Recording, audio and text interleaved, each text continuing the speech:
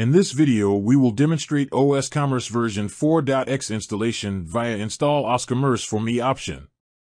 If you do not have the osCommerce 4.x version yet, watch this video how to install it on the osCommerce server via Install osCommerce for Me option, as well as watch the videos how to install it on your own server and via Let Me Install Myself option. Regarding installing osCommerce 4.x version on the osCommerce server, please note that for the evaluation purposes, the trial period is unlimited at the moment, but will be limited to 30 days by the end of 2023 or at the beginning of 2024. After this policy is implemented and your 30 days trial period is over, you will have a choose to sign up for the osCommerce hosting service at a very reasonable price or migrate your website to another hosting provider.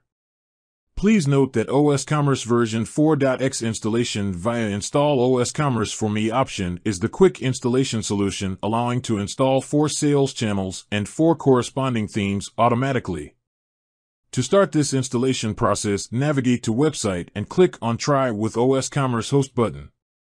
Either log into your osCommerce account or create one by clicking on the corresponding options. Let us log in.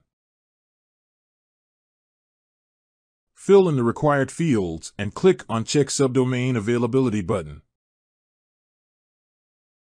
Click on Install osCommerce for Me option. If you click on Display Optional Extra Fields button, you can fill in these fields, or it is also possible to skip them and fill them in when you have access to the administrator area of your website. So you can click on Back to Short Form button, fill in the required fields, and click on Submit Request button.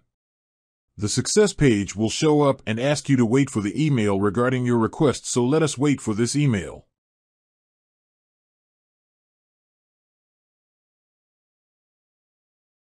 In this welcome email, you will find the login details to the administrator area of your website as well as FTP and database access.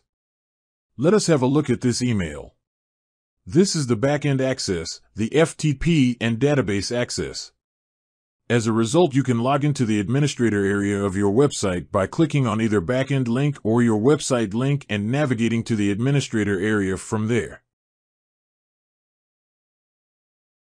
Let us click on these links. Here is the backend link. If you click on the link to your website, you can also click on the Admin osCommerce option there. Now you can log into the admin area. We managed to get access to the admin area of your website, so we can operate our website now. See the links to the videos below demonstrating the osCommerce version 4.x installation on your own server and via Let Me Install Myself option.